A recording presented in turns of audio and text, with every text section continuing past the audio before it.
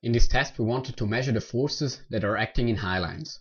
We therefore rigged 3 different lines and put a force measuring device at the anchor point of each line. The first line was a 63 meter long pink tube of Slacktivity. This is an extremely stretchy webbing made of nylon. We set the standing tension, that's the tension when nobody is on the line, to 1.8 kN. This proved to be a really great tension to trick bounce hard. For walking it almost feels a bit too tight. Then a slackliner of 57 kg mounted the line. The force in the line went up to 2.4 kN, which is equal to 240 kilos. When bouncing hard, the force started oscillating between 1.6 and 3.6 kN. One oscillation or bounce cycle took about 3 seconds. The slackliner then tried to leash fall as hard as he could to define the peak force. In the hardest leash fall, he managed to bring 4.3 kN or 430 kilos of force to the anchor points. Interestingly, a leash fall at the lowest point of the bounce creates less force than hard bounces. The forces in the line are highest when the slackliner is in the middle. Here you can see how the force is decreasing while the slackliner gets closer to the anchor point. The 2 peaks to 0 can be ignored. They are just occurring because the Bluetooth connection got lost for a split second.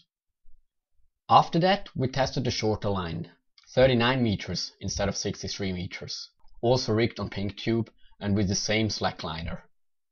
The standing tension was slightly lower, on 1.4 kN this time.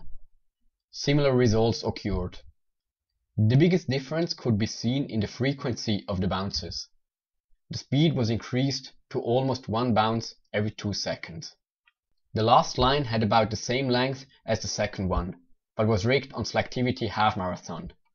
This is a polyester webbing that has much less stretch compared to the pink tube.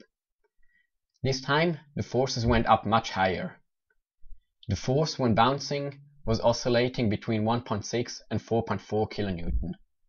One bounce here took less than 2 seconds, and the peak force in a leash fall reached 5.3 kN. In other words, using polyester webbing with lower stretch on rather short highlines puts more stress on the material and also higher forces on the body, especially when leash falling. As a last test we compared 3 leash fall scenarios. What you can see here is a force curve of 2 seconds that was recorded with 500 Hz. This graphic shows that the leash fall is not a shock load on the anchor points, but is already well absorbed by the webbing. A heavier highliner can of course produce higher forces on the anchor points. It is also visible in this graph that a leash fall on a stretchier webbing leads to lower forces and is absorbed over a longer period of time.